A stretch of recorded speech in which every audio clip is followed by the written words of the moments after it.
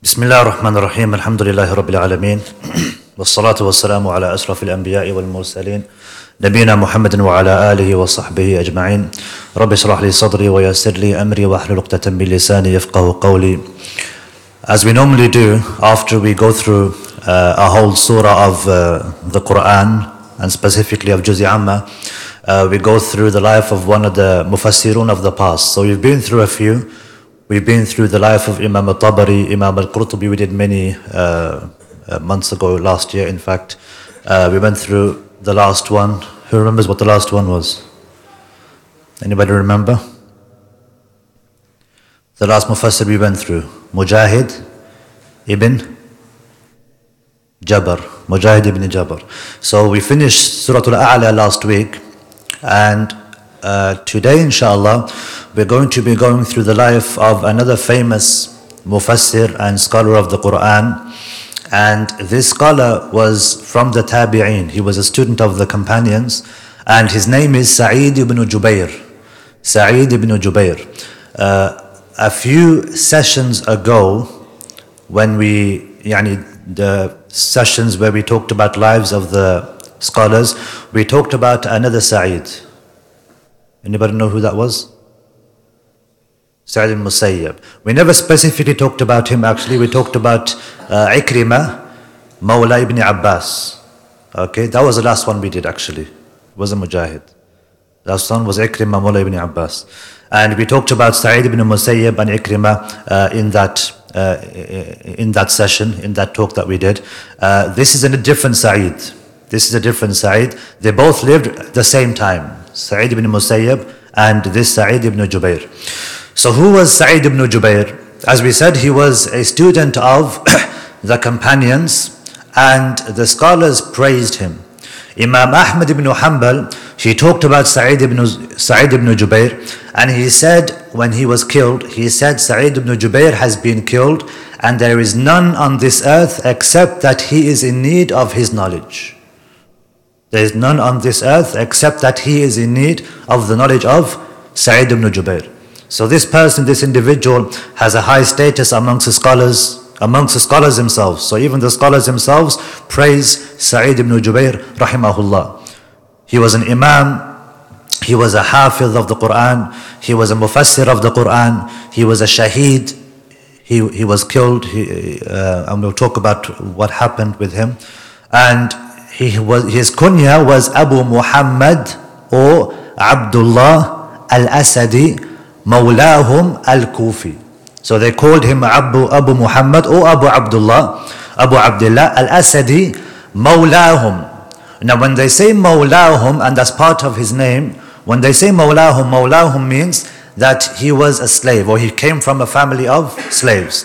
So his ancestors, okay, when they came to Arabia, they were basically slaves, and at one point or another he was freed. And of course when somebody adopts someone as a slave, they forget or they don't know their lineage anymore. So they're called Mawlahum.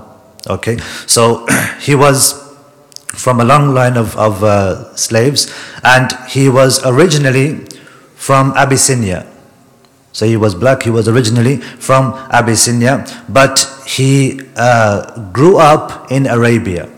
And he studied, as I mentioned, he was born during the leadership of Ali radiallahu anhu. They say around 38 Hijrah. So around 38 Hijrah, he was born during the leadership of Ali radiallahu anhu. And as I mentioned, he studied under many of the companions.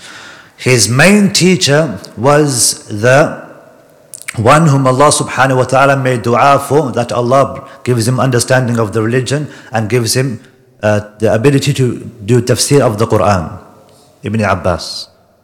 So his first and his main teacher, not his first, but his main teacher was Ibn Abbas radiallahu anhu. So he took Quran from him. He studied the whole Quran from beginning to end with this one teacher, Ibn Abbas, and he studied tafsir from him. He studied hadith from him. He studied Arabic from him. Also he studied from other companions, Abu Musa al-Ash'ari, Abu Sa'id al-Khudri, Adi ibn Hatim, Aisha radiallahu anha, Abdullah ibn Umar, Abu Huraira. So all of these companions he also studied from.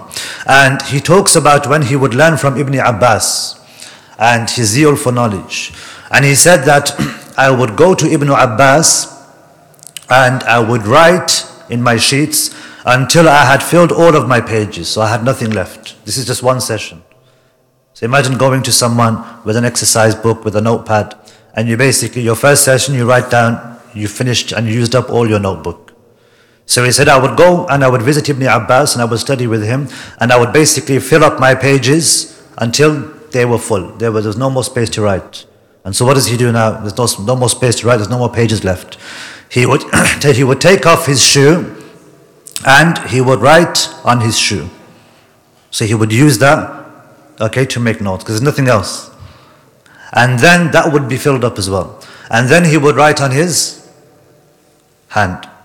So he would basically end up writing on his hand, because there was no more space. Okay, so and that shows his zeal for, and his enthusiasm for studying and for learning, and to retain everything, to write everything down.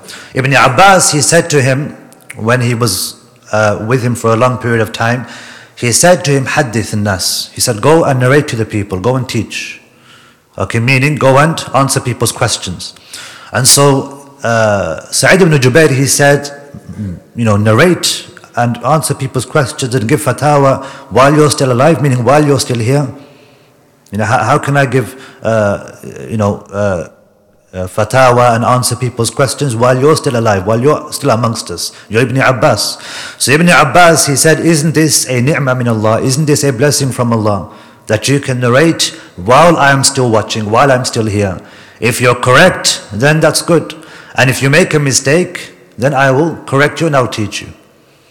And so he was given this blessing by Ibn Abbas to be able to teach and give fatwa, okay, and to answer people's questions while Ibn Abbas was still alive. And the same was the case with another person that we mentioned, Ikrimah.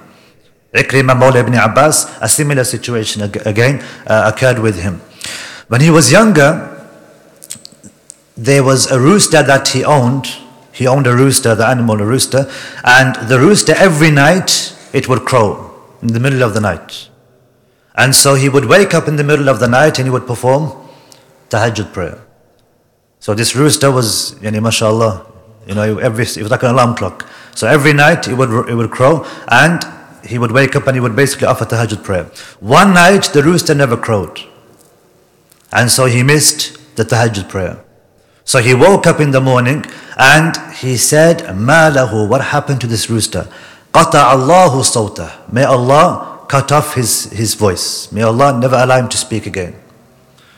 And so that rooster never ever made a sound ever again after this.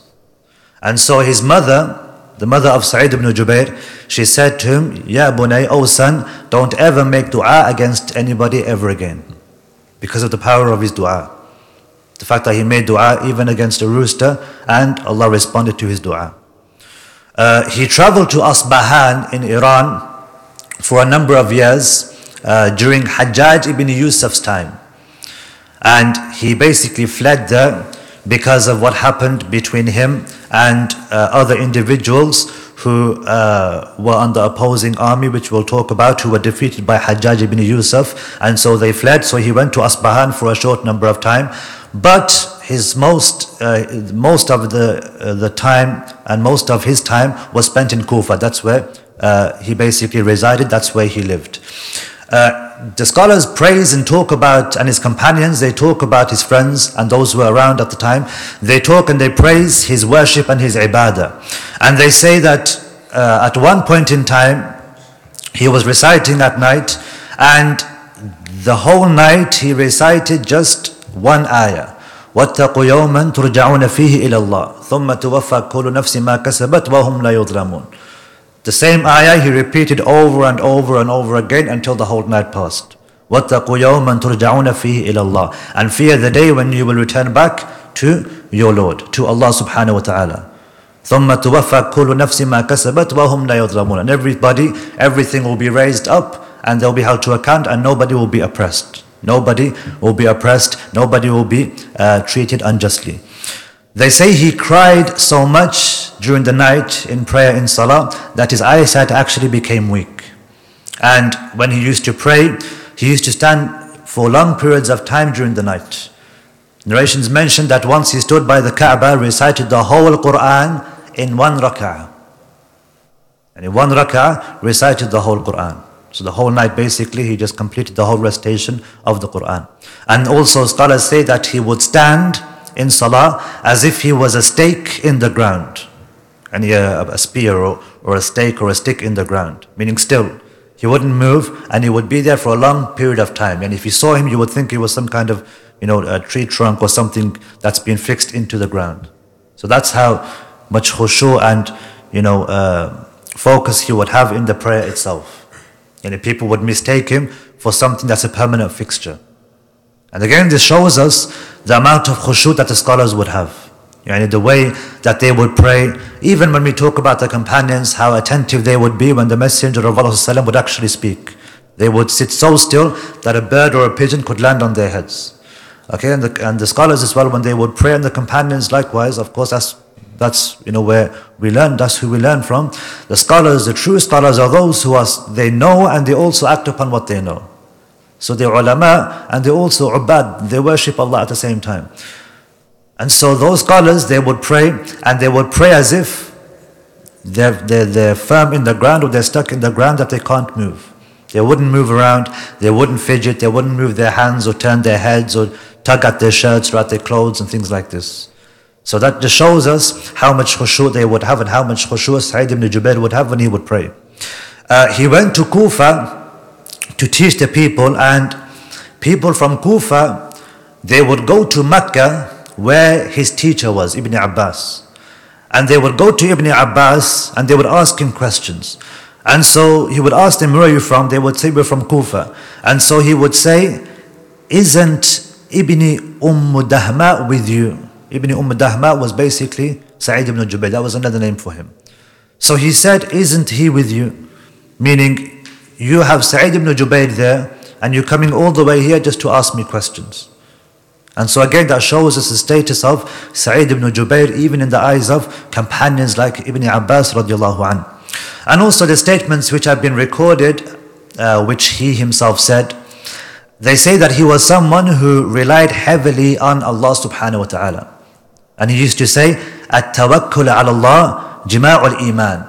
That having tawakkul in Allah is something which envelops iman. It's something which expresses one's iman completely. Jima'ul iman, all of iman.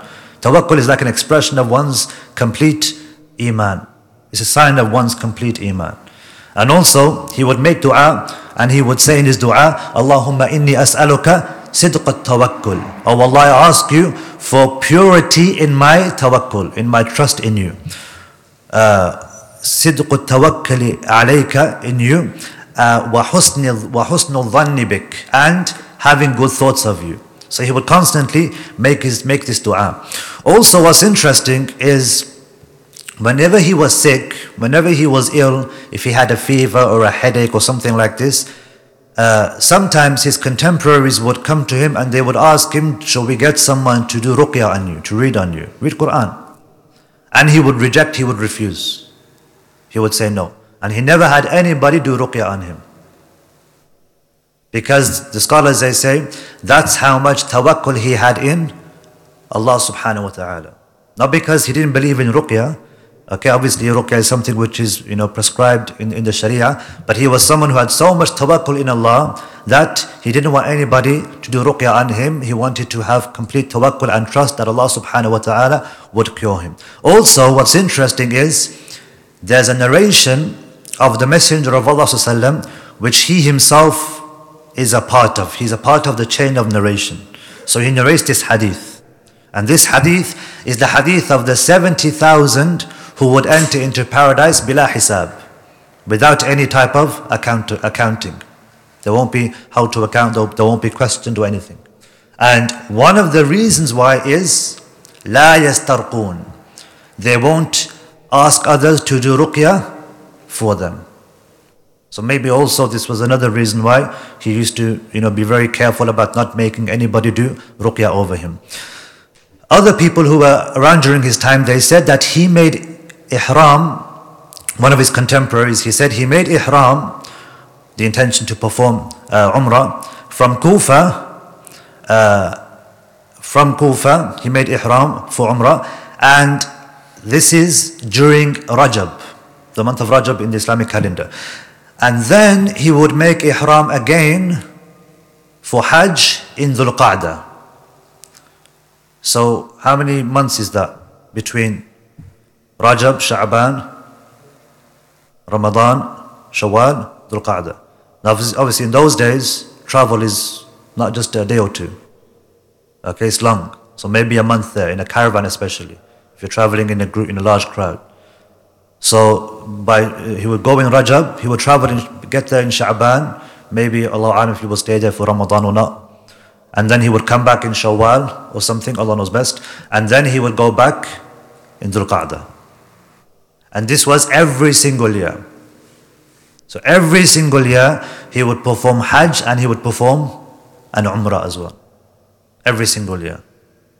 So subhanAllah, this shows us, how much effort he would make. And even today we don't go every single year.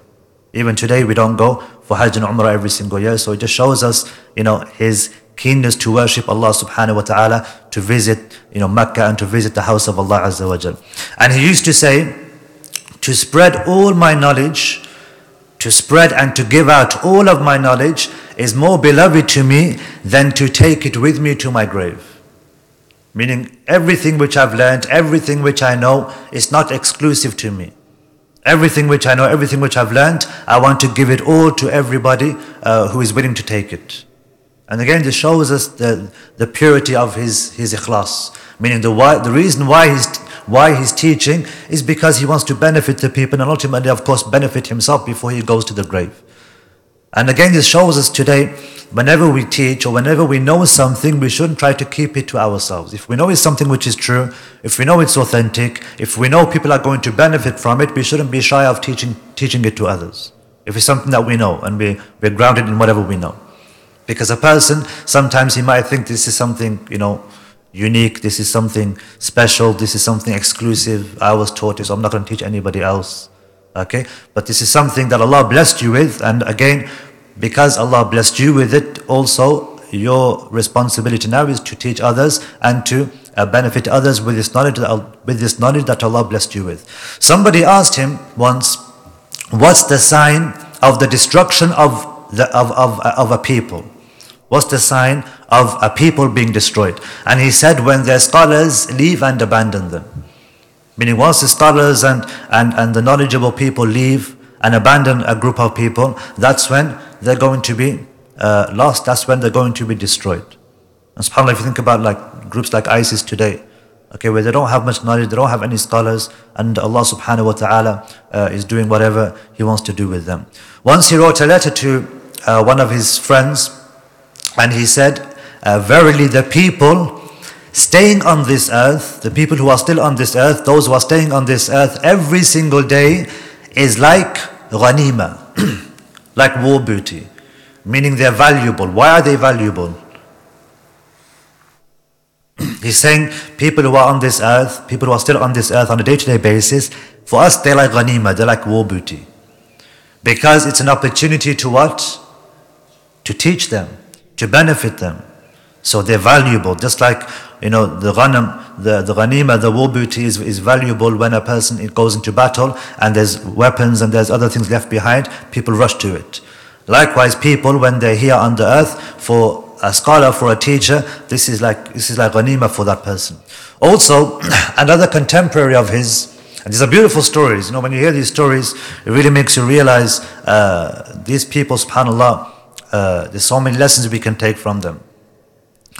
One of his companions, one of his friends, he said that we walked with him to a janazah.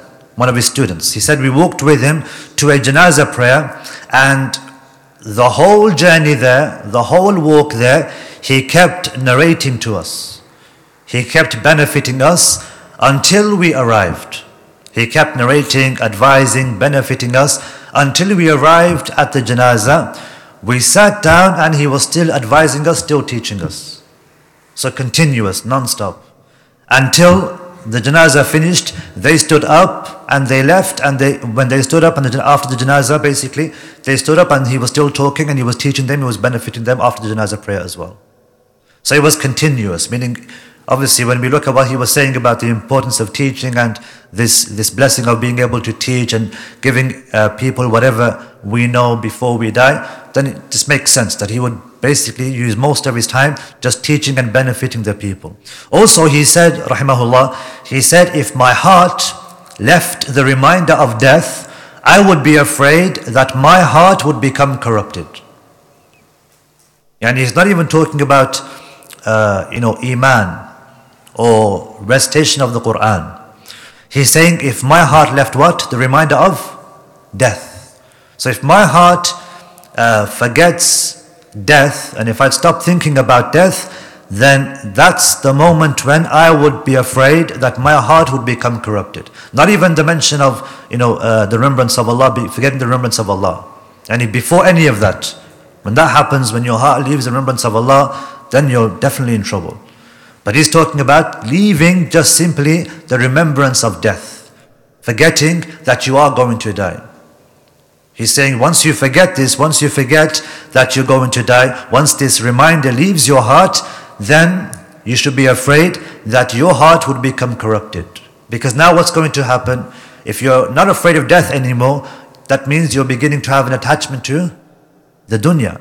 And if you have an attachment to the dunya, you're going to start to forget the akhirah. And if you forget the akhirah, you're going to do less good deeds and you may commit more sins.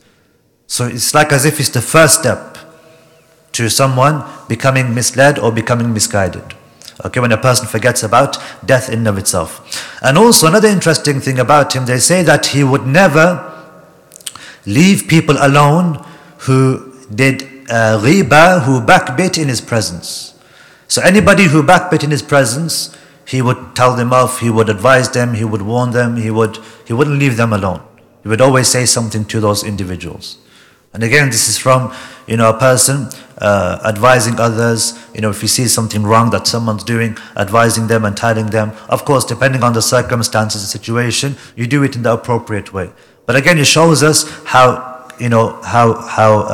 careful he was, how vigilant he was, how he would always be advising people, and how stern he was with regards to people committing sins around him.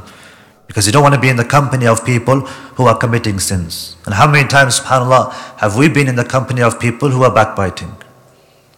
And those are sins. And when people commit sins, then what happens? The shayateen, they contribute and they're in those gatherings. The famous narration of the Messenger of Allah when he was with Abu Bakr radiallahu anhu. And a Bedouin came and started to curse right in front of Abu Bakr, cursing Abu Bakr radiallahu anhu, right in his face. And so Abu Bakr radiallahu anhu remained silent. And the Prophet is sitting there. And again the Bedouin again starts to curse him again a second time. And again he's silent. And a third time he starts to curse, like swearing, filthy language, just the worst thing you can imagine. And so Abu Bakr radiallahu anhu, the third time he responds. As soon as he responds, the Messenger of Allah stands up and leaves. So Abu Bakr radiallahu anhu is worried, he's thinking, what have I done? Maybe I've upset the Prophet. So he goes up to the Messenger of Allah and he says, "O Messenger of Allah, why did you leave? Did I upset you?" He said to him, the first two times when you remained silent, when you were being insulted, the angels responded for you. The angels responded for you and they replied to that individual who was cursing you. But when you opened your mouth and when you swore back and when you cursed back, the angels left and shaitan took their place. Basically, you were now in the company of shayateen. And I don't like to be in the company of shayateen. So, when someone does something wrong, okay, it's good to advise them because your presence should be a blessed presence. It should be a good presence. Should it be like just you're the average Joe or you're just another one like them? But rather you should be there to help people, to benefit people, and to raise people's standards a little bit as well, Islamically. Another thing which Saeed ibn Jubayr rahimahullah would do is he had the ability to be able to interpret dreams. And there's an interesting story of the Khalifa at the time, Abdul Malik ibn Marwan. And Abdul Malik ibn Marwan had a strange dream. He had a dream that he was, akramakumullah, urinating in the mihrab 4 times in total. And so he was confused about what this dream meant. So he asked Saeed ibn Jubayr rahimahullah, So Saeed ibn Jubayr, he said that you are going to have 4 children, and those 4 children are going to be leaders of the Muslims. And Abdul Malik ibn Marwan did in fact have 4 children who became the leaders of the Muslim Ummah at the time. He had Walid ibn Abdul Malik ibn Marwan, he had Sulaiman ibn Abdul Malik, he had Hisham ibn Abdul Malik, and he had the 4th one. Anybody know? Beginning with Yazid ibn Abdul Malik ibn Marwan. So he basically interpreted the dream correctly. Another interesting thing, and this is the story which some of you may have heard, and it's the story of his death and what happened. Why was he killed? How was he killed? What happened? So his story involves Al-Hajjaj ibn Yusuf, and it's known as the fitna of Al-Qurra, Fitnatul Qurra. And this fitna is called the fitna of Qurra because many of the Qurra, many of the fuqaha, many of the scholars, many of the learned of that time were involved in this fitna. And this fitna involved Al-Hajjaj ibn Yusuf, who was the governor of one of the provinces. And many of you may have heard of Al-Hajjaj ibn Yusuf. He was someone who was an oppressor. He killed some of the companions. He was someone who used to murder and execute people for the smallest reasons. He used to ridicule people. He was known for his oppression, basically. And there was a group of people who revolted against Al-Hajjaj ibn Yusuf. And they say this stemmed originally from when he went to Mecca. There was large opposition against Al-Hajjaj ibn Yusuf, and one of the main reasons is because Abdullah ibn Zubayr radiallahu an was in Mecca, and he refused to pledge allegiance to Al-Hajjaj ibn Yusuf, or the leader at the time. And so Al-Hajjaj sent an army to attack Abdullah ibn Zubayr. As a result, he damaged the Kaaba and damaged the Haram area, and he killed people in that area. And Abdullah ibn Zubayr was killed, and there were other individuals who were killed.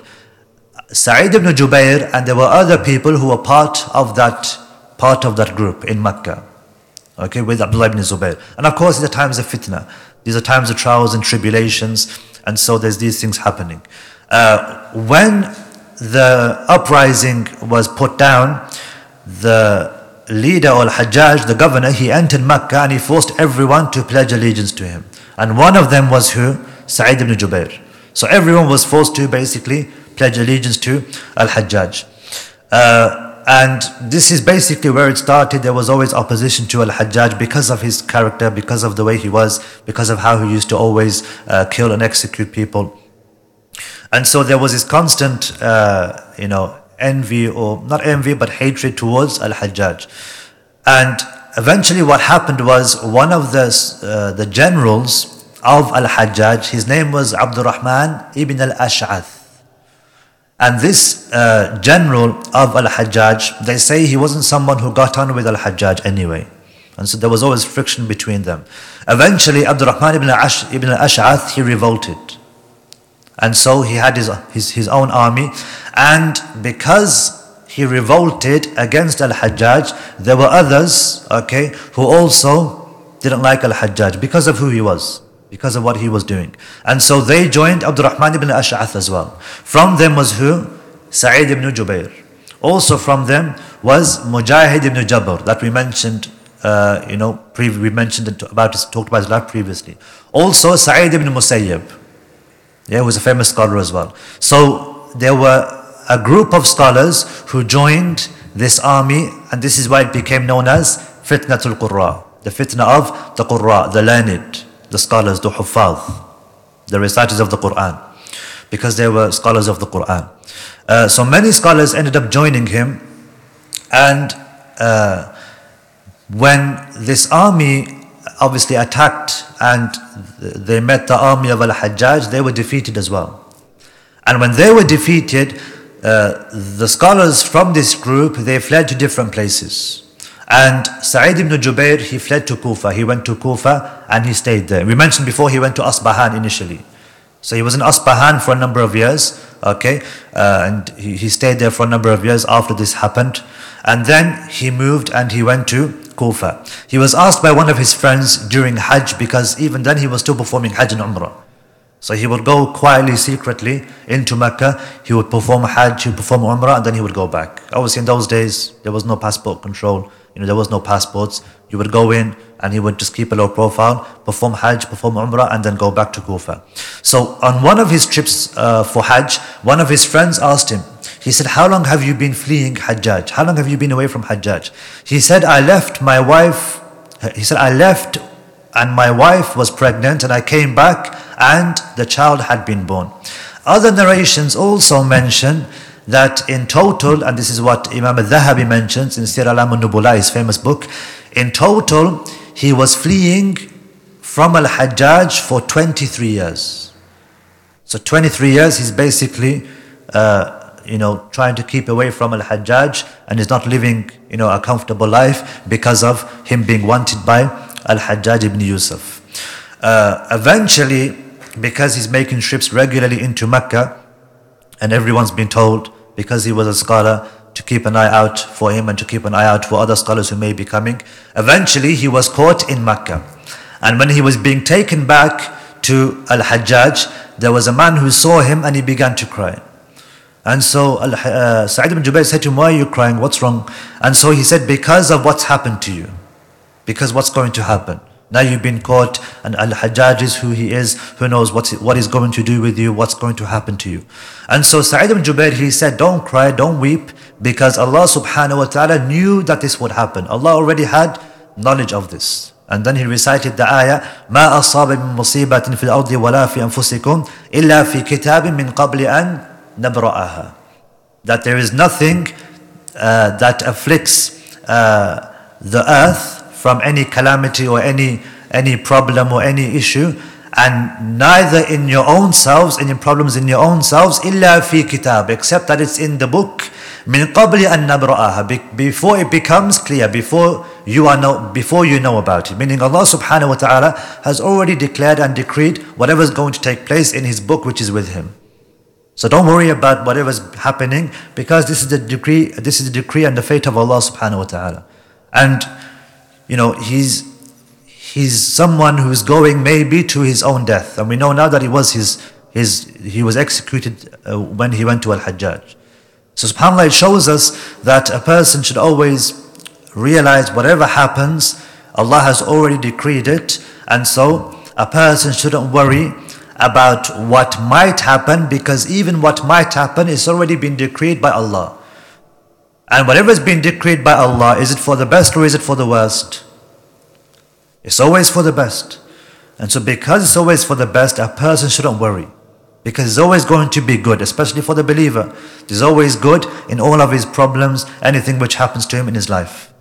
And when they took him to al-Hajjaj ibn Yusuf, there was a group of them that were taken to al-Hajjaj. And of course many had been executed before him. So al-Hajjaj, what he would do is those who had revolted against him, he would bring them forth one by one.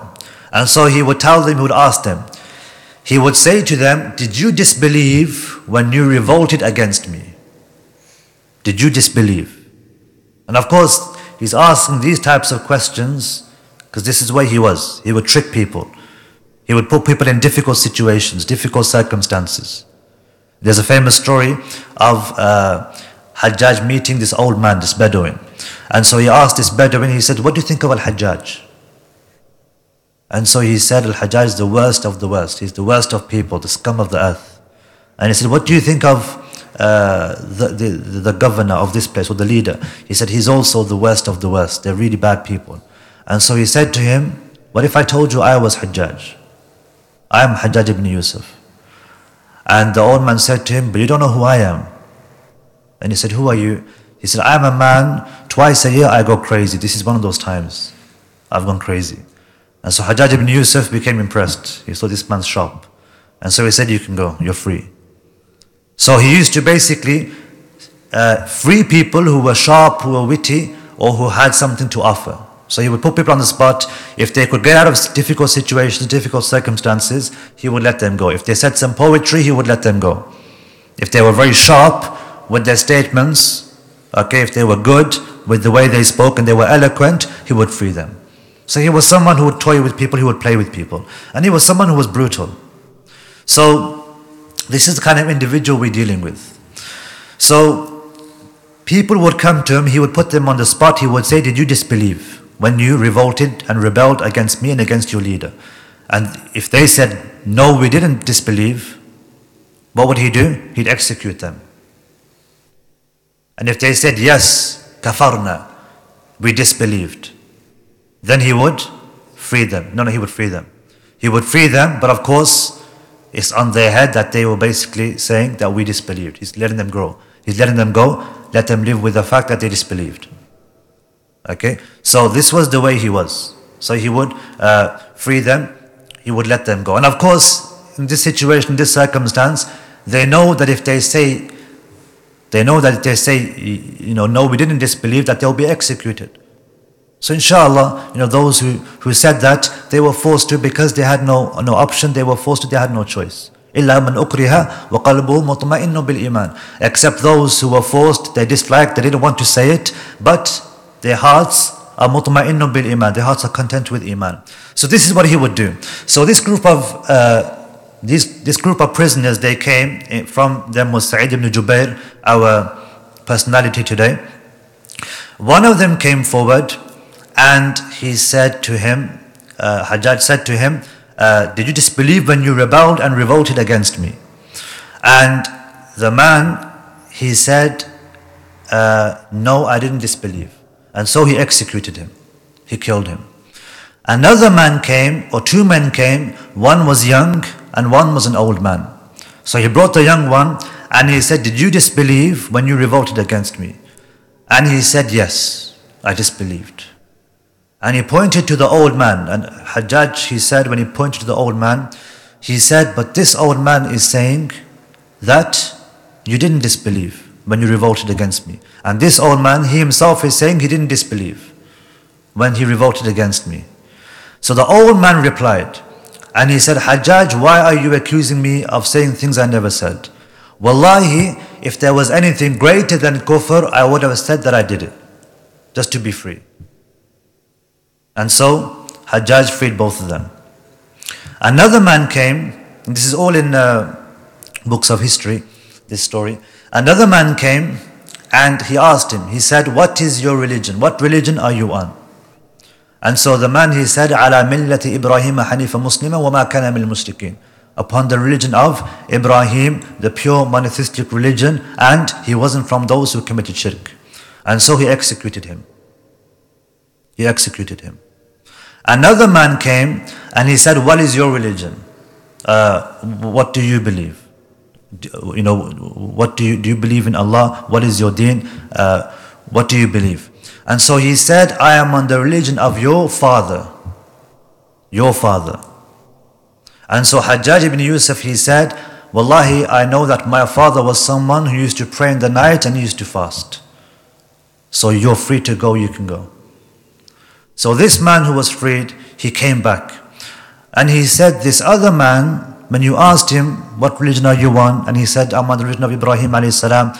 And you executed him. And then you asked me what religion I am on. And I said, I'm on the religion of your father. And you said, your father is someone who prayed and he fasted. And then you freed me when you killed that individual. This has shown me that in fact, you are probably just as bad as your father, and your father was probably just as bad as you, because of what you said. And so what did he do? Executed him as well. Yeah. So this man was, subhanAllah, he was brutal. And then came Saeed ibn Jubayr. Saeed ibn Jubayr came, and Hajjaj brought him, he came forward, and Hajjaj said to him, what is your name? And he knew who he was, because Saeed ibn Jubayr, the famous scholar, the famous tabi'i, he's a tabi'i, the scholars from the tabi'in. So he said, what is your name? He said, my name is Saeed ibn Jubayr. He said, no, your name is Shaqi ibn Qusayr. And Shaqi ibn Qusayr, Shaqi means someone who's wretched. He said, you're Shaqi ibn Qusayr. Qusayr means someone who's broken. Okay, opposite of kind of the opposite of Jubayr. You're Shaqi ibn Qusayr. And so Saeed ibn Jubayr, he said, my mother knows best what she named me. I mean, my mother knows better than you what she named me when I was born.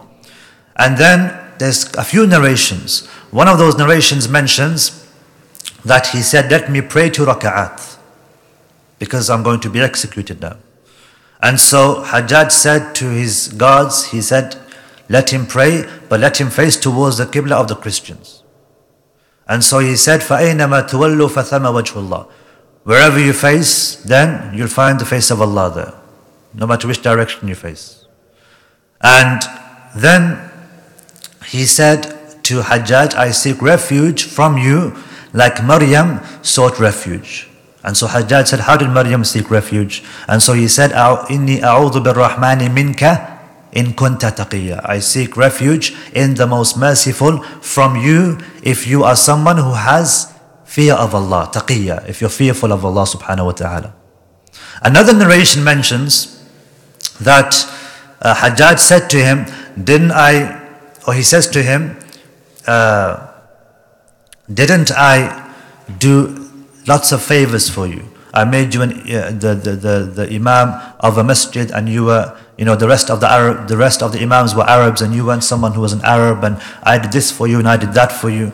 And he would say yes. So he said to him, why did you do what you did then? Why did you rebel? And so he said, because I made an oath to Al-Ash'ath. I made an oath to him that we would fight you. And so Hajjaj became angry at this as well. Also, another narration mentions that he said, Hajjaj said to him, why did you rebel against me? And did you disbelieve in me? Or did you disbelieve in Allah? Did you disbelieve in Allah? Were you a disbeliever when you rebelled against me? And so Saeed said no. Another narration mentions, he said no. And so Hajjaj said to him, choose your execution method. Choose how you're going to be killed. And it's a very cruel kind of method of dealing with people. Choose how you're going to die. I'll let you choose how you want to die. And so Saeed ibn Jubayr, he said, execution is something which you are going to do. So you choose whatever way you want to execute me, because that's in your hands. And they say that before he died, he said the kalima. Just before he died, he said the kalima. An interesting story as well about his death. It said that before his death, he predicted his death. He knew he was going to die. He says himself, Saeed ibn Jubayr, he says that to one of his friends, he said, I don't see except that I'm going to die very soon. And so they asked him, how do you know this? He said, because me and my friends, I had 2 friends, we would make dua at the sweetest moment, at the most opportune moment, the best moment to make dua. And we would make dua for what? For martyrdom. That we will be shuhada. And so he said, we would make dua at the times when dua would be accepted, that Allah would give us martyrdom. My 2 companions are dead. They've received what they made dua for, and only I am still waiting. Only I am left now. So he had an idea that death was going to come to him. Another story is mentioned about this discussion between him and Hajjaj. And maybe some of you have heard this before. So there's another story which talks about a conversation he had with Hajjaj. And this conversation mentions that Hajjaj says, I'm going to replace your dunya with fire. And Saeed ibn Jubayr, he says that fire is only punishment of Allah. And how he asks him about his belief in what he thinks about the Prophet of Allah, what he thinks about Ali radiallahu anh. He brings treasures to him. He brings gold and silver and diamonds and pearls and rubies to Saeed ibn Jubayr. And Saeed ibn Jubayr looks at these and says to him, are you trying to tempt me with all of these treasures? And he brings women singing, and he brings musical instruments. Okay, this whole story which is mentioned, and he's basically trying to tempt him and toy with him. But this whole story is munkar, it's rejected, it's a false story. There's no answer truth to this story. So maybe you might have heard about this story. Basically, it's a very romanticized version of Saeed ibn Jubayr's discussion with Hajjaj ibn Yusuf. The scholars, they talked about Saeed ibn Jubayr, and they discussed his level of knowledge compared to the other tabi'een. So they said the most knowledgeable in Quran was somebody we already talked about, Mujahid ibn Jabr. And they said the most knowledgeable with the aspect of Hajj and the rulings of Hajj was Ata. And the most knowledgeable with regards to halal and haram was Tawus. And the most knowledgeable with regards to divorce was Saeed ibn Musayyab, the other Saeed. And then they said the one who knew the most about all of these sciences put together was Saeed ibn Jubayr. So he was right at the top when it came to all of these things. Knowledge of fiqh, knowledge of the Quran, knowledge of, issues of marriage and divorce and halal and haram. One of the scholars, Ali al-Madini, another famous scholar, he said to his students, he said, there is no student of Ibn Abbas like Saeed ibn Jubayr. There's no one like him. No one comes close to him from the students of Ibn Abbas. And so his students, they said to him, not even Tawus, ya Sheikh. And Tawus is one of the scholars of Ibn Abbas, the students of Ibn Abbas. So he said, not even Tawus and not anybody else. I mean, nobody comes close to Saeed ibn Jubayr with regards to knowledge. And what's beautiful about this is the way Ali al-Madini replies. When they said, not even Tawus, he said, not even Tawus and anybody else. And this is from the hikmah of Ali al-Madini. Why did he say anybody else? Because if he had just said not even Tawus, what would have happened? Maybe somebody would have mentioned somebody else. And he would have had to answer different people about different individuals. And these are all scholars of Islam. These are all scholars in their own right. And so it's disrespectful when you have to keep saying, this person is more knowledgeable than this person, this person, this person, and this person. So Ali al-Madini, straight away he says, not even Tawus and not anybody else comes close to Saeed ibn Jubayr with regards to his knowledge. He died in the year 95 Hijrah. And he was at the age of 57 years old. And as I mentioned, the year itself became known as the year of, or the fitna was called Fitnatul Qurra, and the year became known as Amul Fuqaha, the year of Fuqaha, because other scholars also were killed by Al-Hajjaj in that period of time. And what's interesting as well, with regards to Saeed ibn Jubayr, is when he was killed by Hajjaj, Hajjaj ibn Yusuf killed only one more individual, and then death came to him as well. So he died basically after he killed Saeed ibn Jubayr. And his scribe, the one who used to write for Hajjaj, he said that when he executed Saeed ibn Jubayr, I once went into his chambers, okay, and he didn't know that I was there. He said, I went into his chambers and I heard Saeed ibn Jubayr say, Ma liya wa Saeed ibn Jubayr. He's basically mourning and he felt bad because of what he did to Saeed ibn Jubayr. So he's saying, Ma liya wa Saeed ibn Jubayr, meaning, what did I do? What have I done? What did I do to Saeed ibn Jubayr? And so the scribe, this servant of his, he said, I left quietly because I was afraid that maybe he might kill me if he notices me. So subhanAllah, everyone's worried, everyone's scared. Another story mentions that, and Allahu A'lam how true this is, that Saeed ibn Jubayr, when he was executed, lots of blood came out, more than usual. And so he called a doctor. Hajjaj called a doctor, said, what's happening? And so even the doctor said to him, if I tell you, are you going to kill me? And so he said, no, I'm not going to kill you. So he said, it seems like you've killed him and you've killed his soul as well. But Allahu A'lam, because souls can't really be killed, and I don't know if that's authentic. But again, it shows us how people were so afraid of Al-Hajjaj ibn Yusuf. And after he passed away, after Hajjaj ibn Yusuf passed away as well, it said that somebody had a dream of Hajjaj. And so they asked him, they said in the dream, they said to him, "Oh Hajjaj, what has Allah done with you? After everything you've done, how has Allah treated you? What's happening to you?" So he said that verily Allah has killed me a death for every death.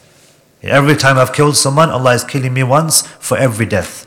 And He's given me 70 deaths for the death of Saeed ibn Jubayr. So this shows us, subhanAllah, when a person harms a righteous individual, when a person harms a believer in Allah, someone who's a scholar of Islam, then there's going to be some consequences to his actions.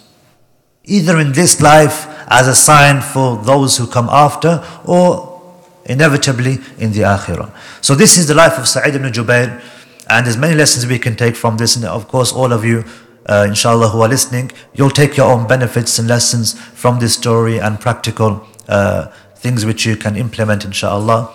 And from those things is the fact that, an individual, he remains strong, steadfast when it comes to times of trials and tribulations. You look at those times when companions themselves were being killed. Alhamdulillah, we're not in the situation where, this is happening to us. And even in this situation, people are giving up their Islam. People are watering down their Islam. So it's embarrassing in a way because of the sacrifices they made and the things they went through, and they never gave up their Islam. And you have people today who are giving it up for something very small. As Allah mentions in the Quran, people are going to give their religion away for a small price, for something small. So we ask Allah subhanahu wa ta'ala that Allah makes us steadfast, just like Saeed ibn Jubayr rahimahullah was. Any questions before we conclude?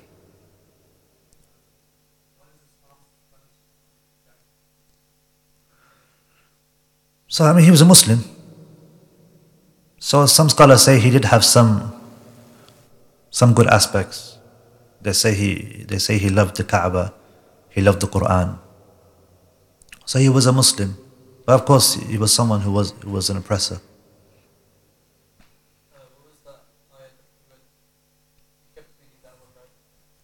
When he was in Salah, وَاتَّقُوا يَوْمًا تُرْجَعُونَ فِيهِ إِلَى اللَّهِ. Fear the day when you will be returned to Allah. ثُمَّ تُوَفَّى كُلُّ نَفْسٍ مَا كَسَبَتْ وَهُمْ لَا يُظْلَمُونَ. And then you will be raised up. ثُمَّ تُوَفَّى كُلُّ نَفْسٍ مَا كَسَبَتْ. Then every soul will be raised up, and they will be held to account for the actions. وَهُمْ لَا يُظْلَمُونَ. And they won't be oppressed. Okay, جزاكم الله خير. سبحانك اللهم وبحمدك أشهد أن لا إله إلا أنت أستغفرك وأتوب إليك.